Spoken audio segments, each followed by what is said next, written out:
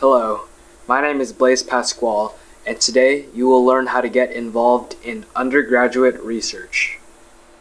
I have worked in the Chamberlain Lab in the Department of Pathology for a little bit over a year now. We focus on the biology of aging. The first thing you want to do when you're looking for an undergraduate research position is ask your friends and classmates about their own involvement in undergraduate research. It's the easiest way to get in because they may be able to refer you to their own lab, or they may know of an availability in another lab. As a side note, success in college is greatly enhanced by making connections and building your network, even for STEM majors. So keep that in mind. Now, if you don't have any connections, I've narrowed it down to 4 simple steps to get involved in undergraduate research. Step 1. Research the different labs that are available at your university and find one that interests you. Google is going to be your best friend for this one.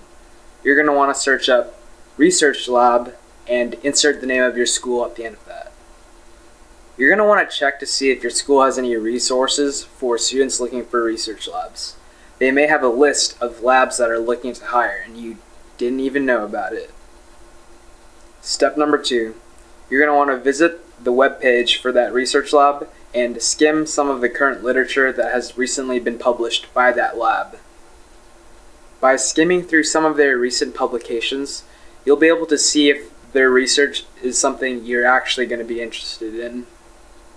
Step number 3. Email the lab principal investigator. Focus on demonstrating a strong interest, a basic understanding of the research, and include your CV. You want to have a win-win vibe in your email. For example, if your goal is to get into a paid research position, offer to volunteer for free for maybe just 1 quarter, and after that quarter, you can consider trying to get that paid position. You rub my back, I'll rub yours. Step number 4, interview well. Around a week after you send that initial email, you'll get an email back from the PI asking when you're available to interview. You're going to want to show up to that interview early so you don't get lost in the building. Dress nicely, but don't try too hard. You don't need to wear a tuxedo. Your clothes don't matter. What matters is you show up with confidence and a desire to work in that research lab.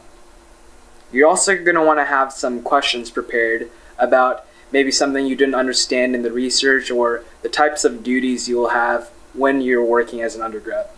Now, here are some other tips. You may have to apply to more than 1 lab. I know people that had to apply to 10 before they got their first interview scheduled. But don't give up hope. If you're unlucky, you can also apply to the research labs at other universities too. So that's always an option. And there you have it. You now know how to get into an undergraduate research lab. I wish you the best of luck. Please like, comment, and subscribe. Thank you.